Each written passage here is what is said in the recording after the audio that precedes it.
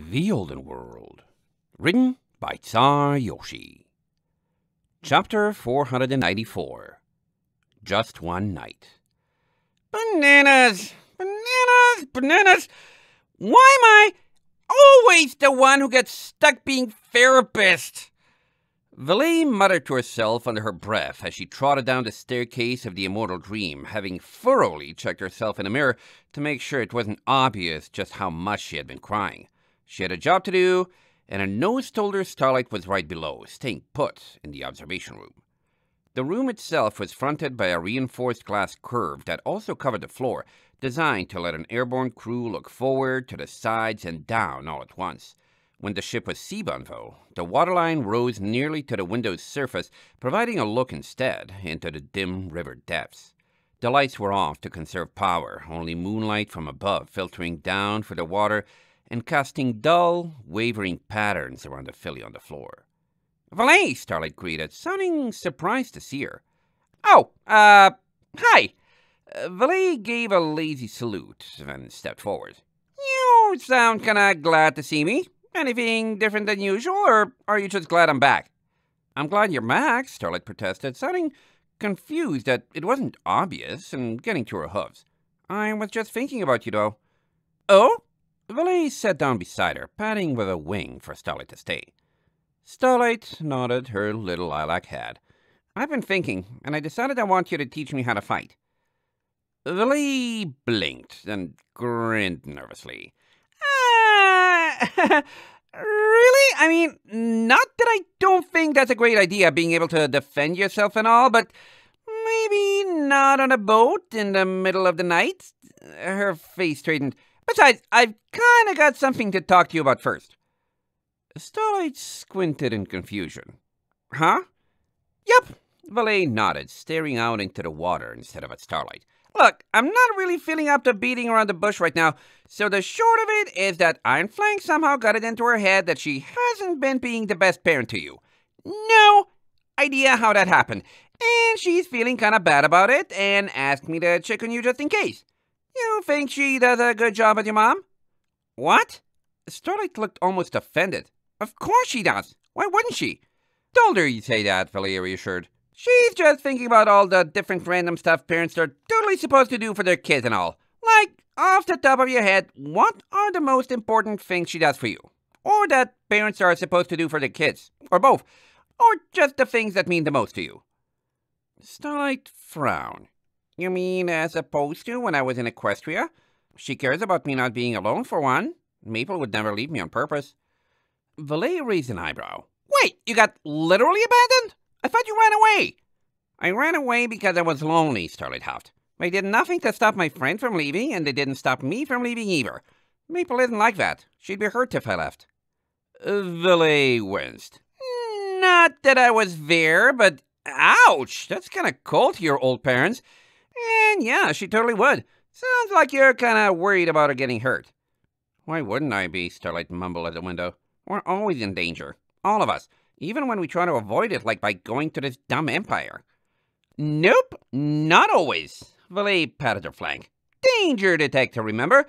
Right now, we are perfectly okay. No trouble in sight. So for now, no need to worry." Starlight tilted her head. "Where are you going with this?" "Trying to give you a break, 'cause you look like you need one. Wing hug?" Valet offered a wink to Starlight. "I mean, take it from me, it's kind of stressful to never be off your guard about any random thing that could come in and ruin your life." Starlight didn't take it. "Maple's worried I'll wear myself out and not be able to keep us safe when we need it, isn't she?" Valet paused, grin freezing on her face and slowly falling. Not really. No." Starlight raised an eyebrow. "Look," Valet sighed, "not exactly a champion of working with kids here, so be patient with me. Iron Flank's got, like, what, locked up by the defense force the very first time she looked at him, right? And then totally stabbed with Berto's dumb sword up on that damn bridge by Herman, and probably a bunch of other stuff you and me had to bail her out of, right? That's the kind of stuff she needs keeping safe from? When was the very first time you had to do something like that?" Starlight thought. The first night I met her, Willow told me she needed me and asked me to give her a chance, so I did. Valet nodded distantly, focusing on the water outside the window. Uh-huh. And, like, on a scale of 1 to 10, how nice would it be if that stuff just didn't happen? If the world was magically a nice place, with no Herman or battles or anything, and you could just enjoy not being lonely without having to worry about protecting that? That got a reaction, almost a choke. That's what I want, Starlight hissed, suddenly glaring at her. I wish there was a place like that. Whoa! Valet shied an inch away. Yep, I believe you. Bananas, she hung her head. Yeah, Maple is worried because she feels like she gets endangered too much, and you're too afraid of losing her and too busy keeping a guard up and trying to protect her to enjoy yourself and be happy. Starlight scrutinized her, still bristling. After a while, she said, You called her Maple, not Ironflanks. You're really serious. Valet closed her eyes. Not gonna joke about stuff that's troubling my friends, unless that's what it takes to make them feel better. She's worried she's not doing her job, but, I get how ridiculous it is to just ask someone to feel safer, and asking you in particular to add another job to your plate is the last thing she wants. So, what can I do instead? I owe her one. Or a million. Starlight looked pained. But it's not her fault. She can't control the world or make it a better place. The only pony who thinks anyone can do that is Willow, and she thought I could. I wish she was more safe, but that's the world's fault, not hers. Valet winced. Yeah. Again, I'm an expert on kicking tail and looking cute, not on parenting or any of this stuff, so roll with me here. But I think the world has a bajillion other parents with cute bouncy kids, and those kids actually don't know there's such a thing as losing your job or having a friend die of illness, let alone the stuff we deal with, like foreign wars and evil politicians. Still the same world. Is it stuff that exists? Yeah, but they don't find out about it for a while and get some nice, precious years of growing up thinking their parents are superheroes who can fix any problem or something. And, unfortunately, you already got a lesson in the bigness and badness of the world before you even left your old home, so, yeah, not her fault. Not yours. And I'm not saying you should pretend to feel happy just so she thinks you are.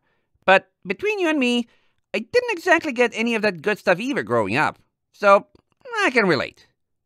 But, Starlight stared at the ground. All that does happen. So, what if you aren't told? Wouldn't that just be being lied to? Bananas, I don't know. Valet frowned at the water. Maybe it's worth it. Gotta get some happy memories in before any bad stuff or something. Like I said, that wasn't a full hood I had, so I'm guessing how it works just as much as you. But what I do know, she turned straight to Starlight, leaning forward and staring her directly in the eye, is that getting overwhelmed with problems you can never get rid of royally stinks, and it would mean the world to both me and Ironflanks if you could even get one single night of not having to worry about anything.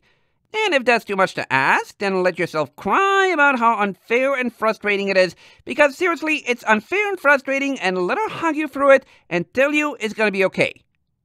Think you can do that for yourself? Starlight sniffed up at her, eyes starting to water. Valet waited, low enough to the ground that they were eye to eye. It would seriously mean a lot, Valet slowly said, to everyone who cares about you if you took care of yourself and let others care for you. The coast is all clear right now.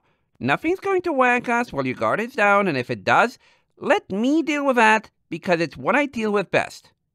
Please? With barely a muffled squeak, Starlight went forward, and then she was clinging to Valet's chest, face buried in her neck. There. Valet stood up, wrapping her wings forward to hold Starlight in place. Let's, get you back to Ironflanks, and we can all complain about how dumb the world is until we go to bed. Fighting pirates and getting Sparky back can wait until morning. End of chapter 494.